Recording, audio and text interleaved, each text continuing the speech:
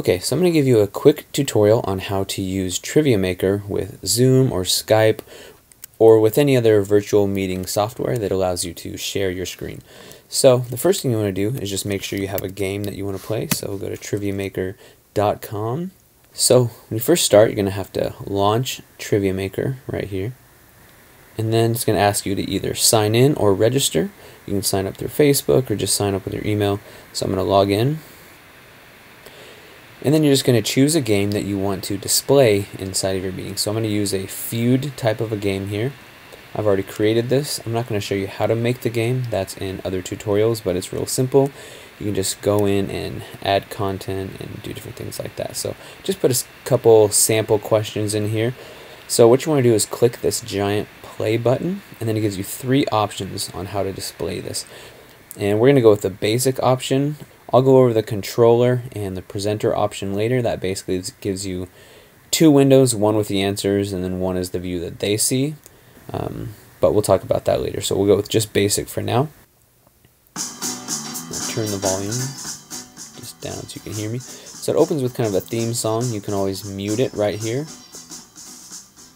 So again, this is your mute button. These are your different sound effect buttons. So you have like a sad, a happy, a theme. You can mute them, or you can throw up like wrong answer strikes right there. You can take one away like that, and then you can just go into the different rounds. So it's pretty simple. You kind of click to advance, or you can click the Q or the A. I'm going to click here, and then I can just basically, as the people in the room say the answers, then you can just click on whichever ones they said, like that. So pretty simple, and then when somebody gets these points, you can assign these points to somebody, and we'll give them to one of the teams over here. So it's basically, that's how you do it. It's pretty simple. So what I'm going to do is go back here, and we'll do round 2 when we bring it up in the game. So alright, so the next thing you want to do is just go ahead and start your meeting. So you already have this all queued up and ready to go. You leave it in the background, and then when you start your meeting, you can just go new meeting. Alright, so then we got the meeting going. Basically, I'm going to show you what you're going to do if you're in this meeting and you have it full of people. So it's pretty simple. What you want to do is you want to go right here, go share screen, and then you just want to click the one that you want, which is you want this one right here, Google Chrome. So I'm going to click that, and now on the other screen they will be seeing what I have right here. So one thing you might want to note is that when you play songs, they probably can't hear it. So you're hearing it, but on their end, they're probably not hearing it.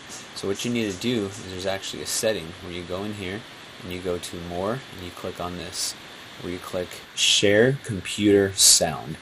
That is key. You might also click Optimize Screen Share for Video Clip, but Share Computer Sound, and we'll click this. This way we're getting the best that we have. So what you can do is you just go in there, and now if I click, play the song, they can hear it.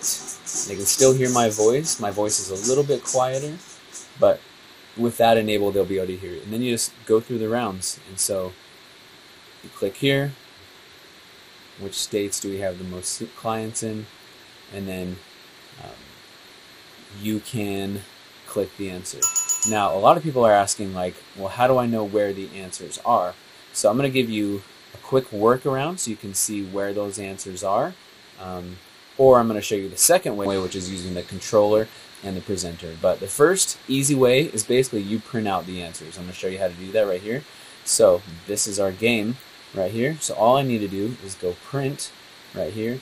This will give me a PDF or a web browser that shows me the answers right here. And so let's say we were on this question right here. Shrink this down right here. So now I have round 2, and what I can do is just place this right here, or you could print this out and have it on your desk, because you can just look down and see the answers. But if you didn't want to print it out, then all you need to do is go back into this and maybe move this a little bit, maybe shrink it. And doing this doesn't actually really affect the view of the other people. And so even if I were to shrink it like this much, and then I still have my answers right here. That way somebody shouts out California, and I can look, and on my screen I know it's right here, so I can click it right there. So that's a kind of a workaround, which is just to go down, go to your preview, and go to your actual game, and click on the print button, and then use that as a reference. You could either print it out, or you could use it.